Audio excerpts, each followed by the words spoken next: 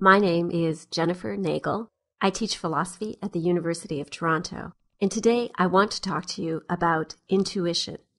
We'll talk about what makes a judgment count as intuitive, and we'll also talk about the role played by intuition in philosophy. Many philosophers over the centuries have recognized intuition as a way to gain knowledge, alongside other ways like perception, testimony, and explicit reasoning.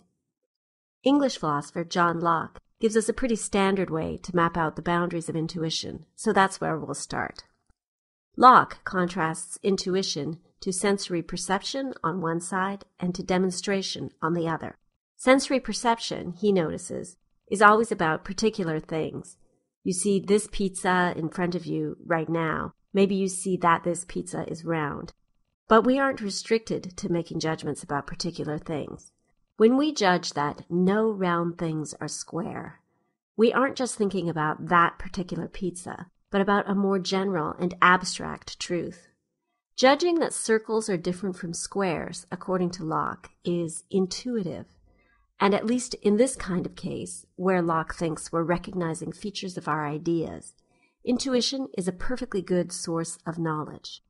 We know that no round things are square through intuition. Locke also draws a contrast between intuition and demonstration. Intuition can tell us directly that a circle is not a triangle, but when we get to more complex questions, we need to use demonstration or explicit reasoning. So, for example, we can figure out that the interior angles of a triangle add up to 2 right angles, but we have to go through a series of steps to gain this knowledge, and that's demonstration. Demonstration requires conscious stages. Intuition is immediate. Locke notices that intuition and demonstration are connected, however. Each individual step in a chain of demonstrative reasoning is, or at least should be, intuitive.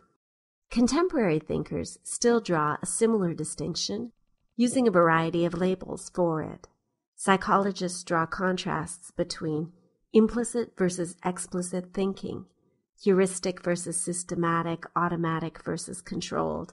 It's been argued that these different labels are marking a common divide, and in the spirit of neutrality, the two sides are now often labeled Type 1 and Type 2 thinking. But you will also commonly see the Type 1 side labeled intuitive and the Type 2 side as reflective.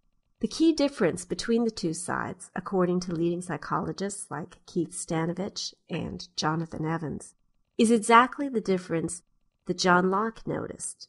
It's whether you have to go through a series of conscious steps.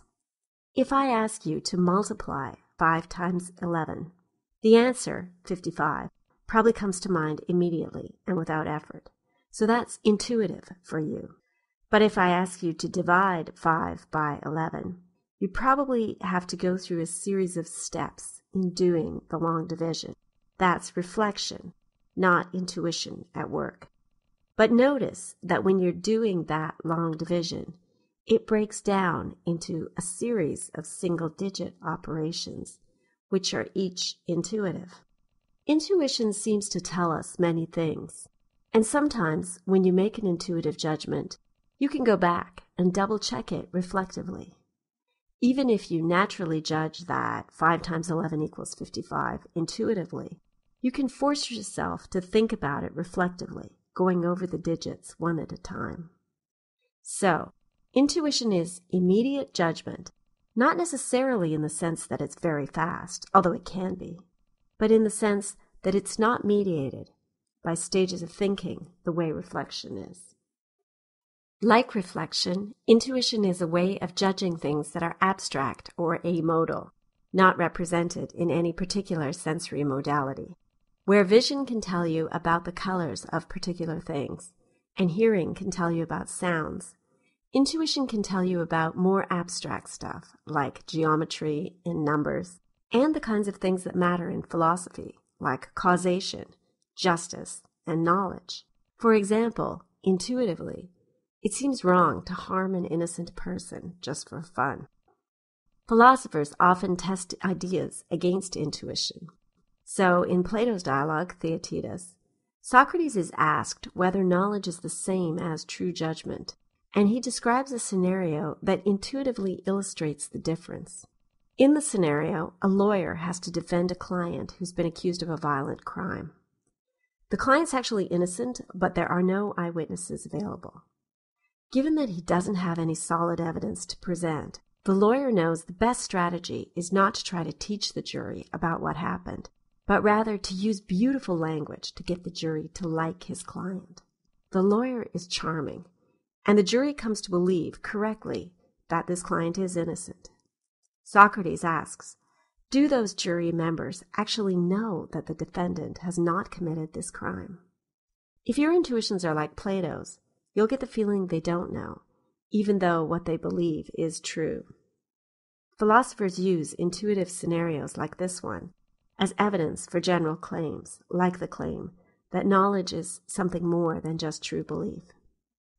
Notice that it can take effort or sequential thinking to imagine the scenario, but when you ask the key question about whether the jury members have knowledge, an answer just comes to you, and it may not be obvious to you why you get the feeling that you do. It's an interesting question where that kind of answer comes from.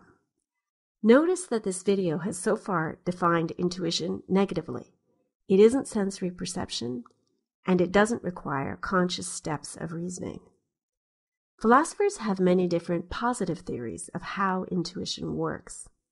Plato thought we were guided by our memory of the forms.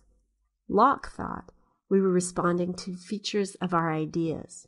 Some 20th century philosophers, like John Austin, argue that we're guided by our grasp of ordinary language, inheriting a history of learned distinctions that have passed the test of time.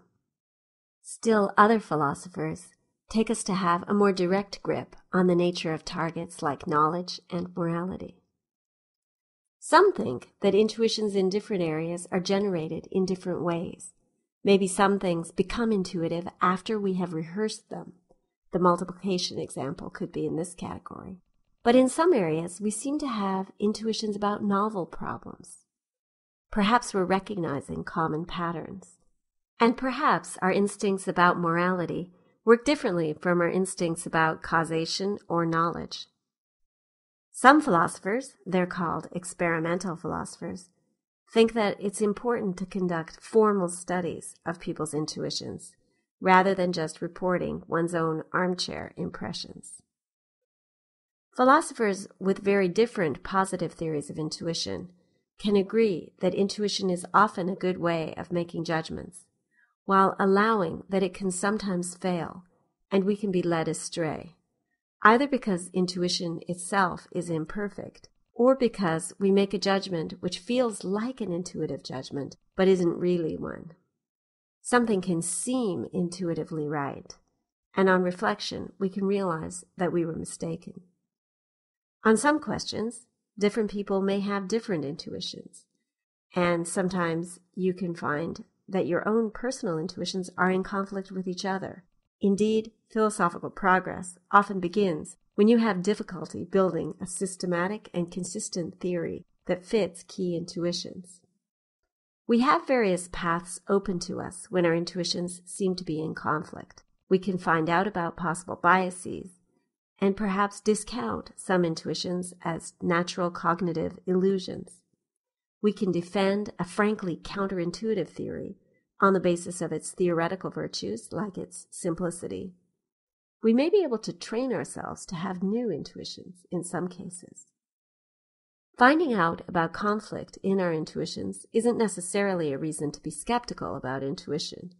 We also have some conflict in our ordinary sensory perceptions. For example, we experience perceptual illusions, and we make observational errors. But there's enough common ground and consistency in what we perceive with our senses that a general attitude of trust in sensory perception seems well-founded, and we can work to correct for our mistakes and explain how they happened.